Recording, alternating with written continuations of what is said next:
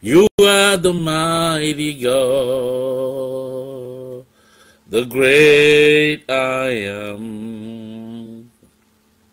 Hallelujah. Hallelujah. You are the mighty God.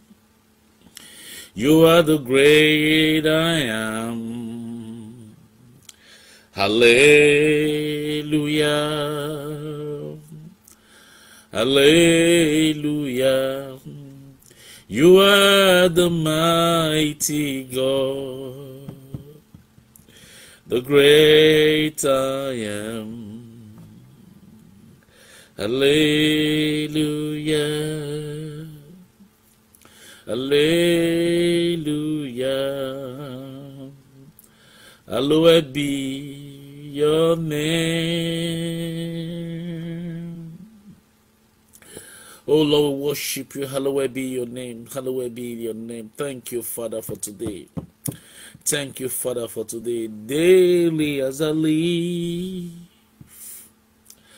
as often as I pray, let my whole life be an expression of your grace.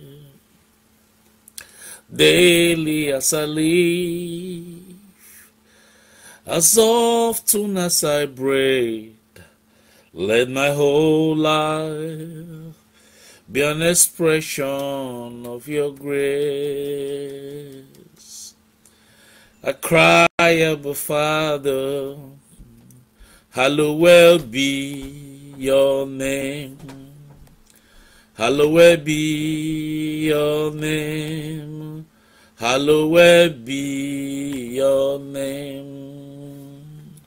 I cry, Abba Father, hallowed be your name.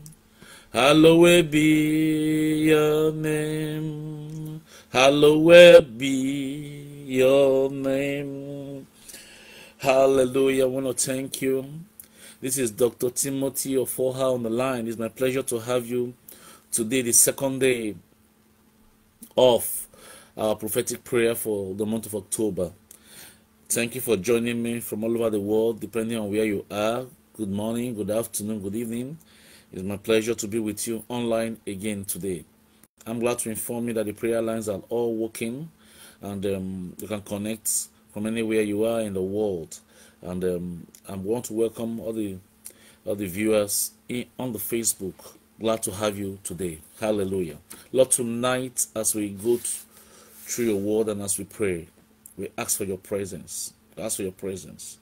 We ask for your presence. We ask for your presence. Let your presence be strong. Let your presence be mighty upon this prayer line tonight. Let your presence be strong. Let it be mighty upon this prayer line tonight. Stretch forth your hand of mercy and reach out to us. Stretch forth your hand of goodness and reach out to us. Stretch forth your hand of grace and reach out to us. Today, come and do the thing that you alone can do. We submit totally and absolutely to your will. We submit totally and absolutely to your power. We ask that let your power be manifest again tonight. Let your power be manifest again tonight. Hallowed be your name, our Father. Hallowed be your name, our Father. Hallowed be your name, our Father. For in Jesus' mighty name we pray. Amen. I want to hear your amen wherever you are. Amen. I want to hear your amen. I want to hear your amen. Praise the Lord. I want to hear your amen. I want to hear your amen. I want to take my passage tonight from the book of Acts of Apostles 23. I want to read particularly from verse 11. Acts of Apostles 23. I want to read from verse 11. The following night the Lord stood by him and said, this was Paul, after a strong night of battle that the Pharisees and the Sadducees wanted to rip him apart, and the officers had to take him from their midst by force. That night, the Bible says, and the Lord stood by him and said to him an open vision. He said, take courage, for as you have testified to the facts about me in Jerusalem, so you must testify also in Rome. He said, as you have testified about me in Jerusalem, so also you must testify about me in Rome. Now listen. When it was daybreak, the Jews made a plot and bound themselves by an oath, neither to eat nor drink, till they had killed Paul. There were more than 40 who made this conspiracy, that they went to the chief priests and elders and said, "We have strictly bound ourselves by an oath to taste no food till we have killed Paul. Now therefore, along with the council, give notice to the tribune to bring him down to you, as though you were about to determine his case more exactly, or about to make inquiry, and we will be ready to kill him before he comes near." Now the son of Paul's sister heard of the ambush, so he went and entered the barrack and told Paul. Paul called one of the centurion and said, "Take this young man to the tribune, for he has something to tell him." So he took him and brought him to the tribune and said, Paul the prisoner called me and asked me to bring this young man to you, as he has something to tell you. The tribune took him in by the hand, and going aside asked him privately, "What is it that you have to tell me?" And he said, "The Jews has agreed to ask you to bring Paul down to the council tomorrow, as though they were going to inquire somewhat more closely about him. But do not be persuaded by them, for more than 40 of the men, are lying in ambush for him, who had bound themselves by an oath, neither to eat nor drink, till they have killed him. And now they are ready, waiting for your consent." So the tribune dismissed the young man, charging him, "Tell no one that you have informed me of these things." Then he called two of the centurion and said, Get ready 200 soldiers with 70 horsemen and 200 spearmen to go as far as Caesarea at the 3rd hour of the night. Also mount for Paul to ride and bring him safely to Felix the governor. Praise the Lord. Praise the Lord. This is the story about Paul. Paul was ready to testify for Jesus Christ in Rome. That was his vision, that was his goal, that was his aspiration. His desire was to go and testify for Jesus at Rome. So in the night, in verse 11, an angel came to Paul, or God spoke to Paul in the dream and said, "Don't worry. Say, take courage. As you have testified about me here, I'm taking you to Rome to go and testify about me." But ladies and gentlemen, after that, what happened? The Bible said the next morning, some certain men arose. And these certain men arose, and they conspired and took an oath that they were going to destroy Paul. They are going to kill him. If not, they will not eat. They took a strong oath.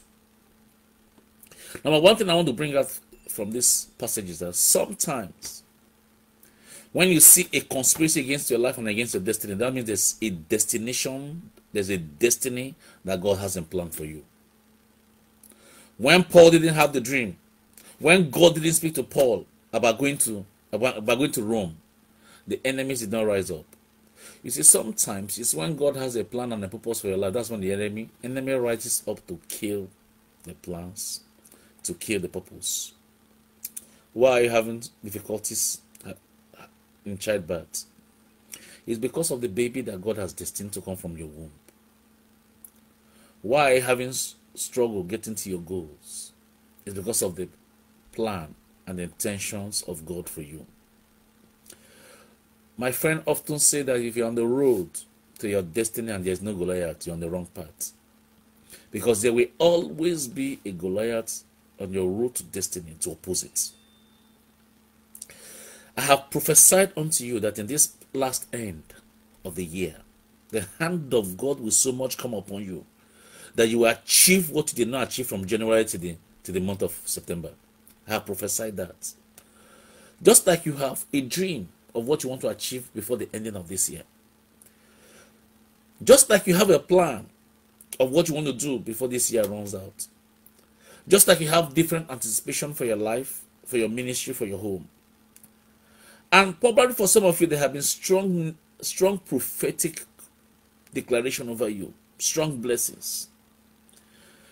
But you are wondering, after all these strong blessings and prophetic declaration, why is my case like this? Why is my lot like this? That was what happened to Paul.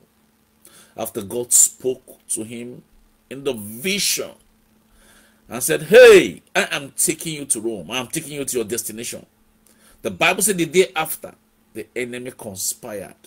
They bound themselves with an oath that they will not eat for 40 days and 40 nights until they kill Saul, or until they kill Paul. I stand upon this altar to tell you that every conspiracy over your life, the Lord said, I should tell you they will not stand, neither shall they come to pass. Now pray that prayer for yourself. Say me in the name of Jesus. I stand upon the gateway of this month, and I declare every satanic prophecy, conspiracy against my life and my destiny, they will not stand in Jesus' name. See, every satanic conspiracy against my life, against my destiny, I shatter them now in the name of Jesus. I can't hear you pray. So every conspiracy against my life, every conspiracy against my destiny, I shatter you down in the name of Jesus. Every conspiracy against my life, every conspiracy against my destiny, I shatter you down. I scatter you into pieces. I scatter you into pieces. I scatter you into pieces in the name of Jesus. The Bible says, surely will they gather, but not of me, but as when they gather for your sake shall scatter.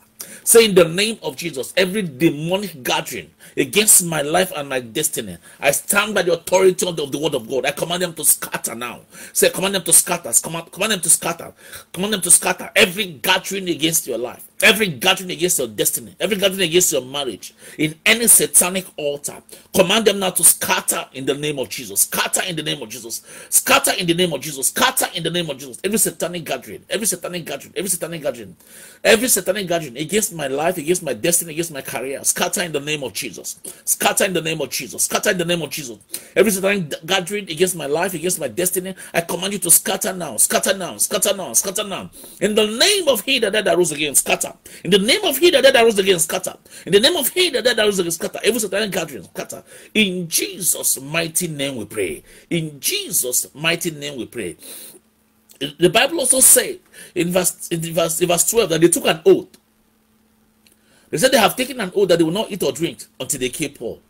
Sometimes in life, there are people who gather together and say they will take an oath over your life. I remember back those days when I was in university, when one of my lecturers took an oath, so over his dead body will I graduate from the university. Beloved, I'm glad to inform you by the grace of God that he died. I graduated. I didn't stay a day or a minute back after university, because he said it's over his dead body. There are people that have taken an oath that they will not let you succeed. In that company, they will not let you prosper. In that family, you will not have peace. They would have said that you will never give birth. They have taken an oath, every satanic oath over your life. I stand upon the authority of the word of God now. I scatter them in the name of Jesus Christ. Some are witchcraft oaths, some are married oaths, some go to the marabouts altars and they take an oath that nothing good will come to your life, or nothing good will stay in your life, or you may get to the prosperity, but you not enjoy it.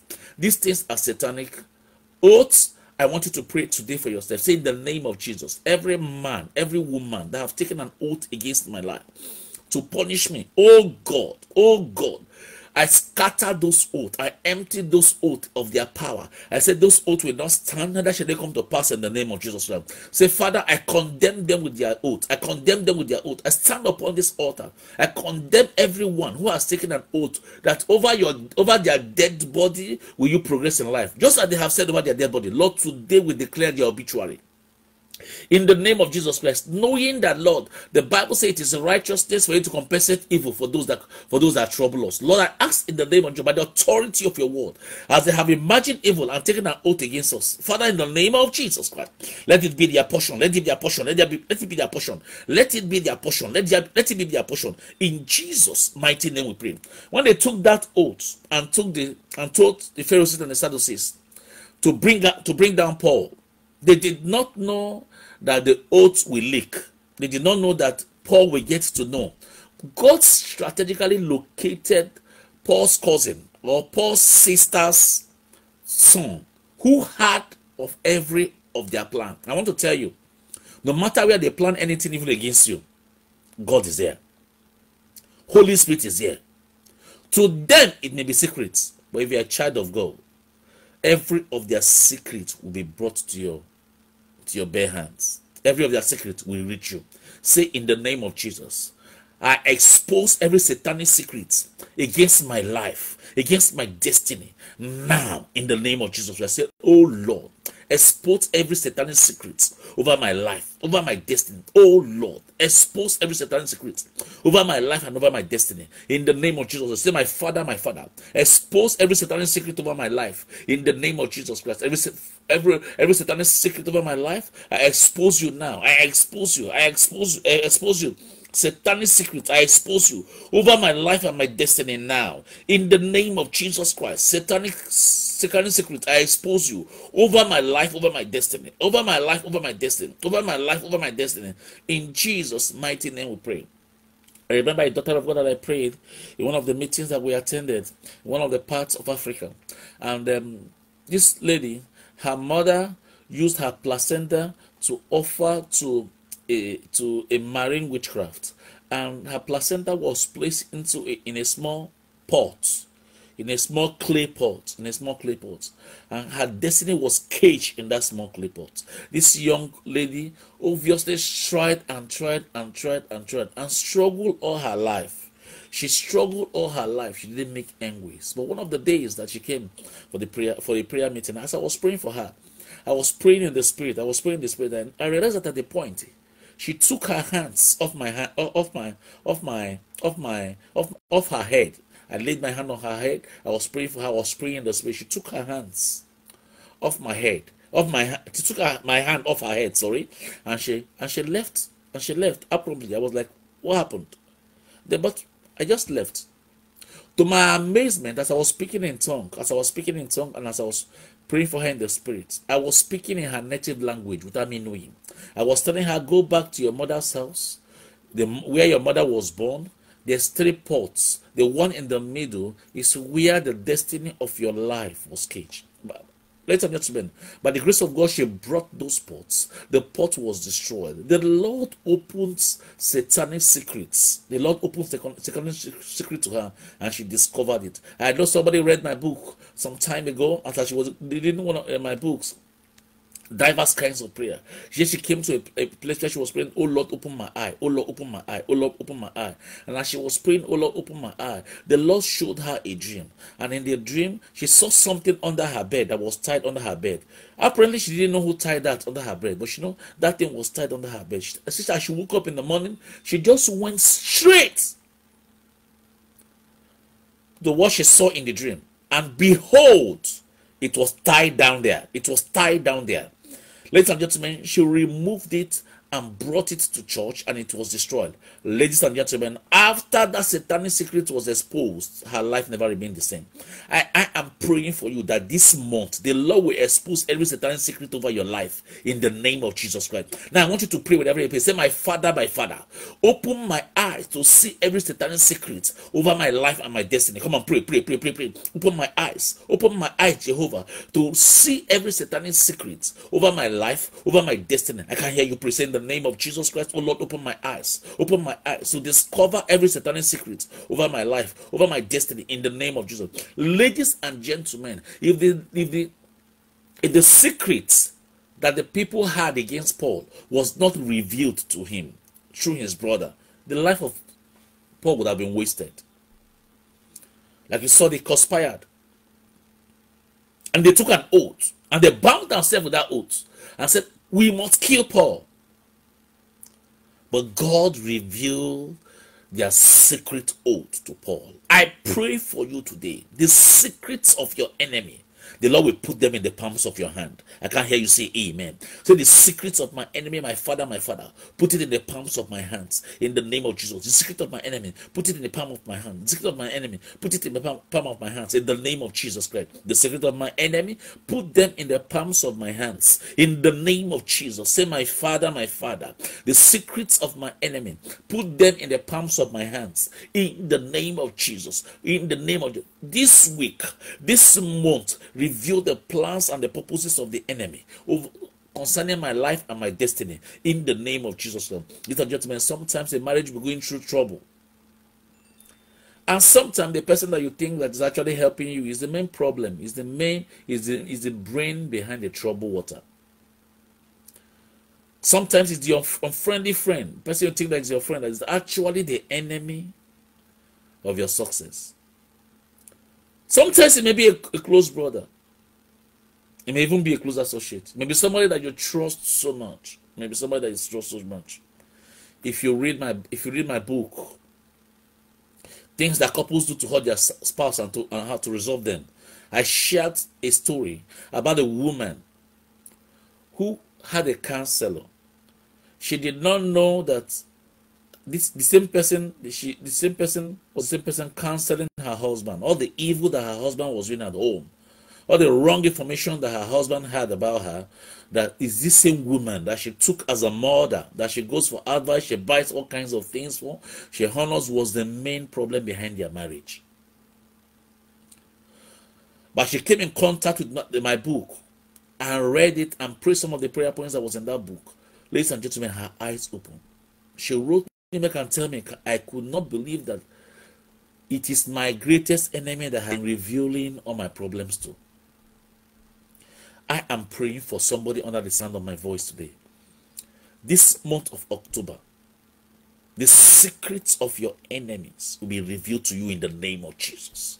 The secrets of your enemy will be revealed to you in the name of Jesus. The secrets of your enemy, they will be revealed to you in the name of Jesus Christ. Your destination will not be terminated. So shall it be. In Jesus' mighty name we pray. So after the centurion had the story of the conspiracy, what did he do? He assisted Paul to get to the promised land on time. He said, come on, put soldiers together. You see it? You see it? For some of you that joined later, I read from Acts chapter 23, and from verse 11, I read up to verse 20. The soldier quickly put garrisons together. He said, come on, let's take Paul out. Do you know they assisted Paul to getting to Rome? They assisted Paul to getting to Rome faster than he would have ever gone. So I am going to pray for you, and you're going to pray for yourself, that every conspiracy of man against my life, let it push me faster to my destination. Let it push me faster to my destiny. In the name of Jesus, we come and praise every conspiracy of man, every conspiracy of woman, in my place of work, in my marriage, in my ministry. Oh, my Father, let it push me further. Let it put me farther. Let it push me faster to my destination. In the name of Jesus Christ, say, my Father, let conspiracy of men push me further, push me faster to my destination. In the name of Jesus Christ, every conspiracy of men, let it push me further. Let it push me further to my destination. In the name of Jesus Christ, my Father, every conspiracy of men, let it push me further. Let it